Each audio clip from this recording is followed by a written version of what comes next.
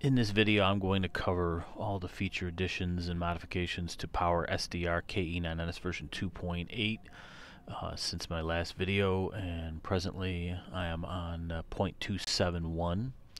So the first modification I've made is during a contest you get a lot of spots on the screen, so I've kind of made it a little bit more smooth. Now you put your cursor over a particular call sign, and if you and that one timed out and it disappeared, but you put it over the call sign, you right click, you're going to get a QRZ page is going to open up for that particular call, and if you hold your mouse and you hit control, it will look at that spot right there, and it'll try to assess from the comments, from the location, what mode and frequency, if it's running split, whatever, it's going to try to move you to that spot. And I try to improve that. If there's a lot of spots coming in, it'll handle that, all the spots coming and going on the screen like during a contest. Next is the CWX panel. I have added the ability now for F3, 4, 5, and 6 for these macros to appear down here. Right now we're in a digital mode, but if I switch over to a CW mode, because I've checked this override over here, these voice keyer buttons now become CW macro buttons. And so now, like for F3, I don't need this. I can either minimize this or I can just close it, whatever you want to do, but I can hit it, it'll start sending it. I can start and I can stop immediately with no delay. I can use my key to override the macro. This macro here, F4, is a repeat timer tied to it, and then there's an F5 and F6. So that is what I've done for the CW portion. And then the next one is the bar meter. If you left click, you can toggle through all the various meters, you get to the bar, and this, I've improved that look of this, and when you get over S9 it turns red. This has got a gradient color.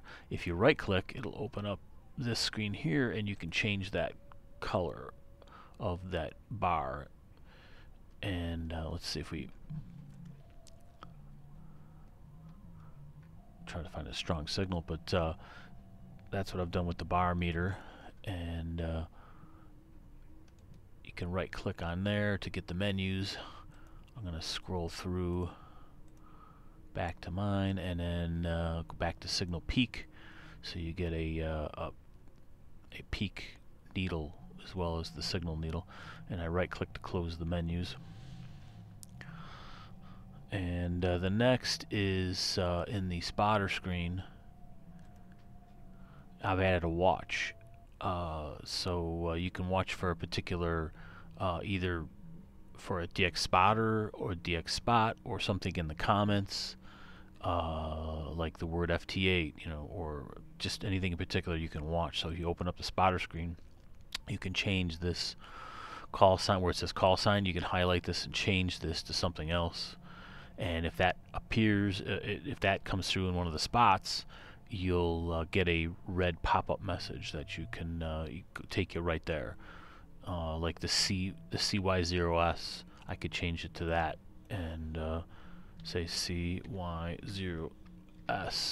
So now, if that happens to come up another spot, you'll see that.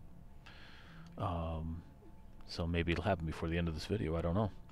The next one is the zoom. I've improved the zoom slider where it used to not keep it centered. So now if I want to jump over into here and then I want to change the zoom, I want to zoom in, you notice it'll keep you in the dead center of the Panadapter, so you won't lose it.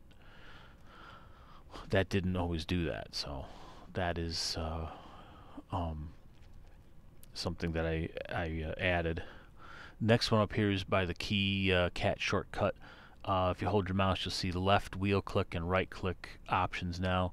The wheel click is going to open up a manual which I'm working on. I took the last FlexRadio 5000 manual and I've been improving it.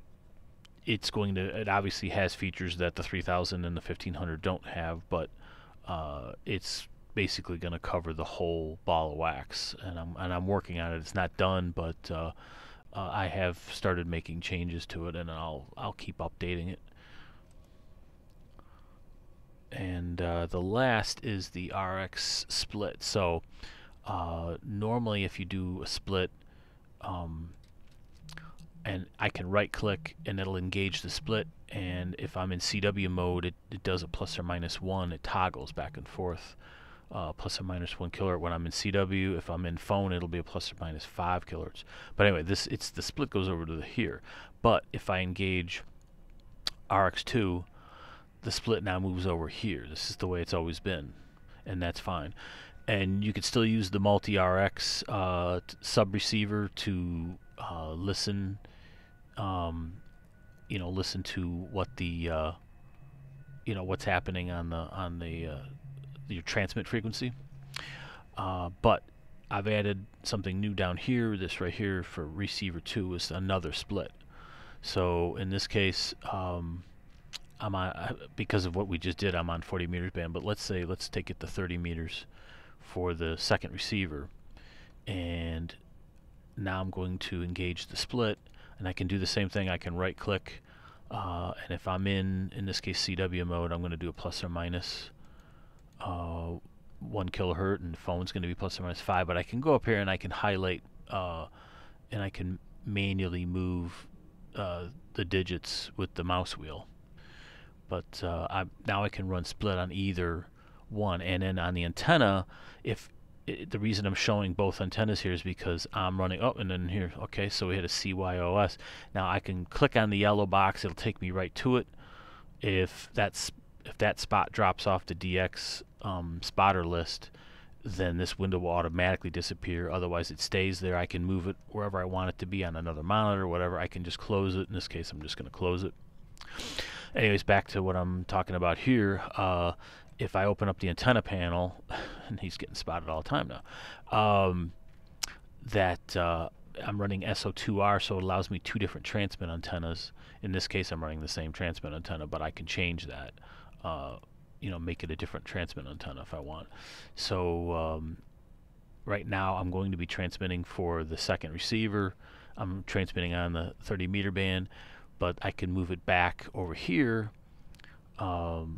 and I can still engage a split, and I can go back and forth between the two, and I'll still keep the split open between them, so I can go back and forth and run split on both bands.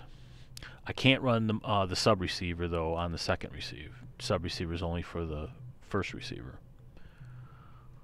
But that's it.